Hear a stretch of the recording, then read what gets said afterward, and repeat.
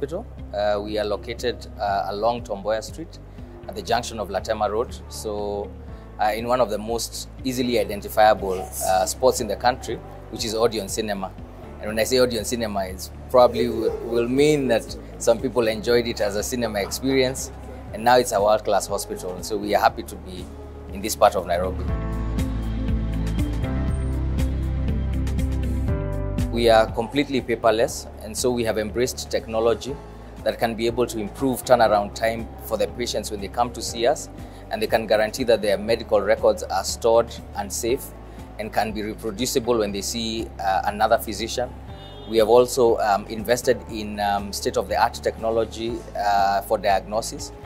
Never before seen, we are the only CT scan in a radius of about 1 kilometer within CBD, and it's a 32-slice world class. So we are very happy that we can be able to provide services only previously known be found in other distant places, smack in the middle of town.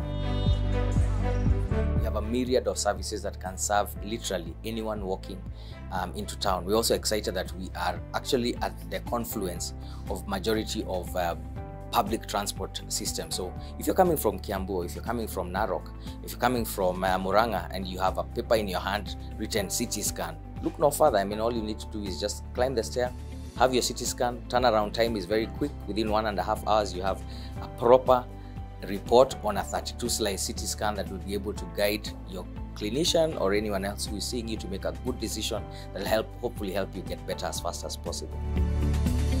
Welcome. How are you feeling today? Way better. After this kind of surgery, there's always a little bit of pain, as we had said. Maybe hearing does not come back 100% in the initial, but I'm glad that you're already noticing a big difference between how you're hearing before and how you're hearing now. So allow me to just wash my hands and then we take a look. If anyone has ever wondered how a world-class ENT clinic looks like, this is exactly how it does. We have a headlight that I put on and be able to evaluate or examine a patient when I switch it on. And we have a camera that is connected to what is called a light source. And we have 3 kinds of endoscopes. One is a nasal endoscope, the other one is an ear endoscope, and the other one is a throat or a larynx endoscope. These help us to give greater detail to the examination that we give. We're going to compare what it was looking like before and how it looks now after the surgery, which we did about 4 weeks ago. So just relax, this will not hurt. Shake it easy. Clearly it's healing very well. That is the external ear canal. And as you go inside, you can see she's also not in pain, she's not uncomfortable, and that is the healed, perfect eardrum. Here there is no peeping in. We usually just observe, we record the findings of the ear and or the nose or the throat, and we can be able to involve you in the care that you receive. And because you have an image of the disease that is affecting you, then you're better able to also evaluate how your treatment is going and when you are recovered or not, be it medical treatment or surgical treatment. We're also very fortunate to be able to have supportive services. So for example, if you talk about sinus conditions that require my examination into the endoscope and I feel we need some further investigation, all you'll do is just walk a couple of meters within our facility, have your CT scan done, we'll put it up into our system, we'll be able to evaluate and we'll make a key decision that will hopefully save you time and money in terms of recovery and getting back to what you're supposed to be doing at a reasonable cost. So we are very reasonable, and we are excited for you to try us out.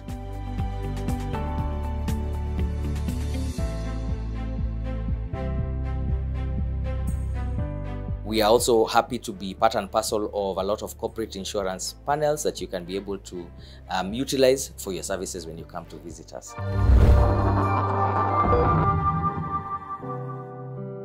Welcome back into Doctor's Practice to Upper Hill Park Hotel.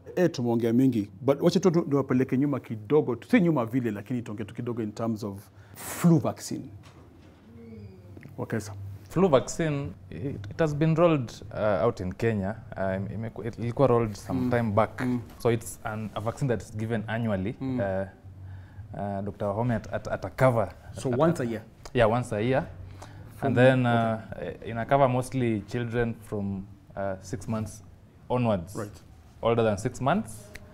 Alafu kuna high risk groups. So high risk groups ni kama elderly below above 65 years of age. So unajua the immunity is now slumping, inaendelea kudidimia. Na wadogo immunity bado it's still learning. So we need to boost. Okay. So we need it because tunahitaji. Yeah, tunahitaji because now of the do we really need it, Dr. Okay, there might be a role. For example, in countries ambao huwa wanasuffer, like in the West, who have seasonal variations, wako na winter, and they have spikes ya hizo flu, they're really useful. In some of those countries, wipe out a significant number of people annually ambaye haizungumziwi, much more than even what has affected them in terms of COVID.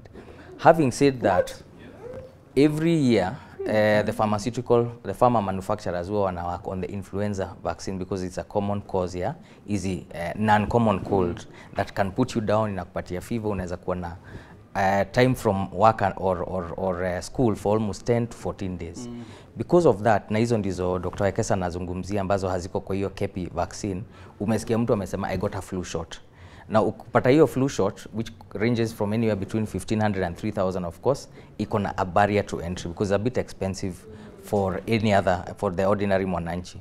But if you can get it, it will not prevent kupata homa, but certainly if you get that variant, itakuwa much less, so utakuwa na less downtime, na obviously utakuwa more productive. The other thing is lazima uwe ukipata at least on an annual basis. Wow. Yeah, because what they do is they work with the vaccine trajectory, wanaona ni virus gani this year na nature yake itakuwa imeprogress vipi na ndio italeta a flu season ama like a mini epidemic ya hii mwaka.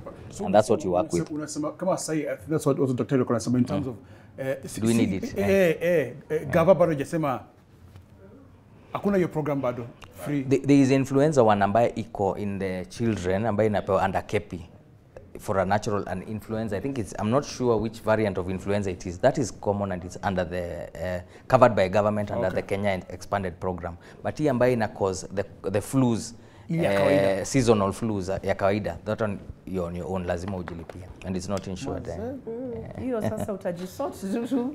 Na ukumbuka Afrika homa si ugonjwa. Si ugonjwa. Sasa unaweza imagine unaona umepatiwa sick off 7 to 14 days. Yeah. Pia lazima ucalculate hiyo macro, the financial implication ya kutokuwa kazini for those 7 to 14 days.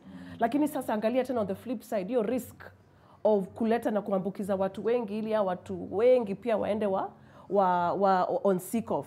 So kuna a little bit of a juggle. Flu vaccine yenyewe is not insured. Kama I think it's more, the affinity for it ni wale wenye wako middle class, ndio wanapenda sana. Pia wale wenye unaona maybe their jobs are of executive roles. Kuna wale wenye their position really in the society is also highly appreciated. It's advised that you take. Lakini sana utaona tu Mkenya akiendelea hiyo kulipa hiyo. But itakuaffectaje? Ita-affect insurance aje? Serikali kisema okay, nimesikia Wahome na Wakesa kisema kuna kumbe hizo numbers haya basi sisi kama serikali tumesema tunapeana. Ita-affectaje insurance? So can you imagine the overflow of positivity inaweza kwa insurance? Kwanza complications za hizo URTIs zenye zinaleta sasa tonsillitis, surgeries, nini, all those things zina inflate the costs, the claim costs. Sasa kama kuna serikali inaweza leta hizi vaccines at massive scale, utapata sasa the costs or the claims burden in a reduce significantly because they will not be as extreme, the costs for actually management. Iki-activate watu wajijue, like vile wamesema ukiona uko na any kind of symptoms, flu-like symptoms, kaa nyumbani, hiyo pia inasaidia because it reduces the exposure. Kuna wale who react very differently to this different kind of flus. Kuna wale it extend to, it requires now more expensive antibiotics, etc. So tukiweza kuzicurb at vaccine level to the point where tuseme kama serikali haiwezi issue it at 100%, can they subsidize? Ili watu waanze kuipata. So I'm yet to really understand the African strategy ya coronavirus vaccine strategy. Lakini inaonekana at a global scale it will be the best interest of everyone to get it and freely. So the more we can get flu shots, the better for the whole industry. Absolutely. Na Jimmy, labda niongeze, niseme, on a public health perspective, actually, it is in the best interest of government to have as many people in its population vaccinated for the flu. Kwa sababu vile Adi anasema, ukiangalia the cost benefit analysis on a larger scale, the time lost from work, the complications, the cost pia zina add up. Na unajua hii cost inalipwa na mtu. At the end of the day, hata kama sio gava, kuna mtu analipa, kuna harambe fulani itapigiwa mahali, kuna M-Pesa fulani mtatumiwa, kuna WhatsApp group fulani itafunguliwa. Unaona? Hizo surgeries za rheumatic heart disease, they're not cheap. Yes. Now ukizi expand to a macro scale, then you begin to see that actually there's more benefit vaccinating a larger population. Na hata tunaweza angalia, unajua, in terms of when we talk about immunization, we talk about herd immunity. Yes. You need to have a certain proportion of a population vaccinated for you to say population sasa yetu imekuwa covered. Tuko na herd, unaweza angalia ka herd ya ng'ombe, kuna 85% of the herd is covered. Sasa hawa outliers wako nje, they actually fall under the umbrella because of the herd immunity. Unajua wengine wakisikia hard wanafikiria ni ngumu. Sio ngumu, hapana. Ni ile umbrella ya herd. Unajua ng'ombe zikikuwa kwa herd zina protectiana the weaker ones. Kuuliza si ujinga. Yes. So it's important, I think, even as we talk, for us even to see how government can look into strategies and programs za ku-expand hii coverage. It's actually more cost effective to immunize these people. So tunaweza anza na the under 5s, 5 years and below, na the over 65s. Tuseme let's start with this block and then move in pole. And I know donors will come in as they see the initiative. Kabisa. Nataka wiki hapa ukisema kitu utakusema saizi ongeza hii. Kuna venye unaweza reduce severity ya URTI? Kabla nijibu mambo ya kureduce severity ya URTI, hiyo itakuja ukisema sawa the other sawa.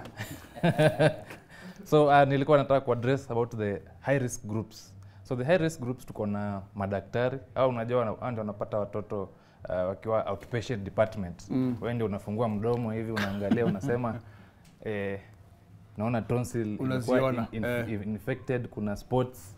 Kwa hivyo hiyo harakati ya kuangalia mdomo wewe nayo uko kwa risk ya kupata the infection.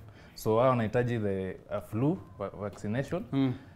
Wengine wenye wanahitaji ni wale ambao kuna the chronic lung diseases kama asthma, ingine inaitwa COPD, chronic obstructive pulmonary disease. So hao pia wanahitaji wapate the vaccine just to protect them, because wakisha pata flu progress to the severe form ni very easy, alafu wakifika huko ni difficult to manage sasa. Hawezi wapata kabisa. Daktari, two things. Kuna kitu ulisema muhimu sana about the social impact. Social and even intellectual. Sema huyu jamaa kama mtibu saizi hata kuwa runner, hata kuwa engineer, vitu kama hizo. Gusia tu. Alafu ya mwisho pia uligusia inaitwa tonsillectomy. Kuna watu wengi wanasema mimi sitaki hiyo kitu juu nitashindwa kukula, sitakuwa na taste nyama vipoa. True. So anyway, ukiangalia ndani ya mdomo kuna kitu hang. Sisi wote kama tumeona cartoon nako kitu kana hivi. Hako kanaitwa uvula ama kilimi. Na kuna communities wote yani of different kinds in Kenya ambao wana believe kukata hiyo kitu. So watu wanasema mtu huyu cough anakohoa mahoma ambazo haziishi juu ya hii kilimi, wacha tuende tuikate. We advise don't do it. Kwa nini? On the side because it's a normal part of the throat ambaye haina shida na haileti ugonjwa. On the side of those things kuna vitu ambazo zina grow zinaitwa tonsils. Sisi sote tuko nazo unless zimetolewa. Hizo tonsils huwa zinasaidia sana kwa hiyo process ya immunity mpaka wakati kama wa 2.5-3 years, after which hazina huo umuhimu sana. Sasa kuna wale wengine wetu wako na mabakteria kwa mdomo wao, unawa predispose kupata recurrent episodes ya tonsillitis. And the common age ni early age group ya watoto kwenda shule, unaona between the ages of 3 and 8. So sisi wote kama wazazi, labda uko hata na watu 5 ama 3, lakini kuna moja every time unafungua shule anaanza kupata tonsillitis. The symptoms huwa ni uchungu wa kumeza, fever. Ukiangalia ndani sasa vile Dr. Wekesa ameona, unaangalia hizo tonsils zimevimba, ziko red na pia ziko na hizo white spots ambao ni usaha umedevelop. Hiyo ndio tunasema kama huyo mtoto anapata more than 5 episodes in a year, lazima tuzichomoe. It's actually the commonest operation in children, tonsillectomy ama kuzitoa. So, and those are the things we are talking about. Na hizo tonsils pia go hand in hand na vitu in children between the ages of 1 and 7, I mean about 3 and 7 zinaitwa adenoids. Adenoids grow nyuma ya mapua. Na ukiona mtoi wa hiyo age ambaye anangorota, sio kawaida. Mtoi wako kama amengorota na akingorota na ni kama anastuka na potezewa hewa, ni lazima aweze kuonekana, because kama kuna hizo adenoids inamaanisha haingizi hewa ya kutosha kwa kichwa. If he's not getting enough oxygen, he's not resting properly and his heart is overworking. And that is what I was talking about school going children. So mtoi, mwalimu anasema kakatoi kana sharp lakini nikasumbua. Kwa nini kanasumbua? Because the guy has not rested. Ni kama wewe kama hujakuwa ukilala, you know how you can be if you've not slept 3 days in a row. So imagine that is how that child is operating. So over time he's branded unintelligent, sumbua, nini, kumbe hakalali. As he's continuing to operate like that, his heart is fatiguing and is growing bigger. He's again heart disease, kana choka, kana gain weight. So all these things tie in together to be able to evaluate these children early, be able to deal with them when they are still plastic and reversible. Now to improve. In fact, umejibu swali yangu ya pili. So thanks. Simon pharmacist, thank you very much. Ade, Dr. Home, Dr. Wekesa, na murudi tena, mnasi upatia watu manda. And you watu, asante sana for watching us. Hapa ni Hill Park Hotel. Hii show inaitwa Doctor's Practice. Mimi naitwa Jimmy. Try next week.